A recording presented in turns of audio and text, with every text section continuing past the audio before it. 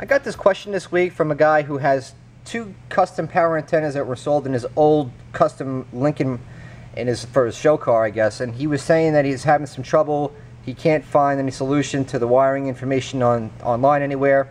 So here's your answer. Now, when you go to your power antennas in the trunk, and this is going to be basically the same for a Scosche, Metra, you name it. This one here is a Pipeman's, which is made by Audio Pipe, I think. They have these three wires. Some of these units are going to have the regulator or relay built right into the actual antenna, which this one here has. Some of them have a little box which is running separately. All that little box is a relay. Don't remove that. Don't mess with it. On the side of it, you're going to have three wires.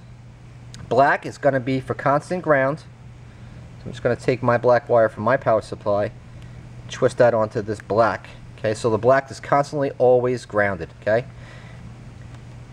And you're going to have your red and you're going to have your blue. Some vehicles, the red's going to be a keyed accessory 12-volt wire.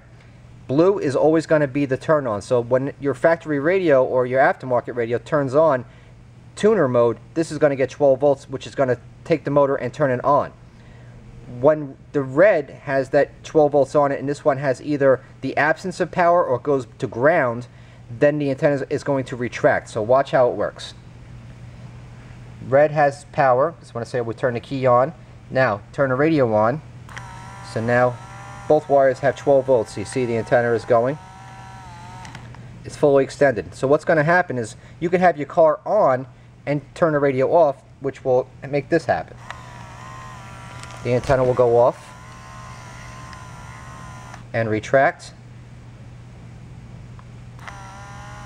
And that's really all there is to it. So just keep in mind that red is your constant power source when the key is on. Blue is going to be the trigger 12-volt wire. Black is constant ground, and that's really all there is to it. Some antennas, I can't speak for everyone, but some of them might actually get the ground from the base on the fender. I've never liked those kinds of antennas, but there are some of those oldies still running around. So make sure that your base has ground. If you're doing the wiring just as I'm explaining and you're still having some trouble, take a look at that. But that's basically how you wire up this or any power antenna.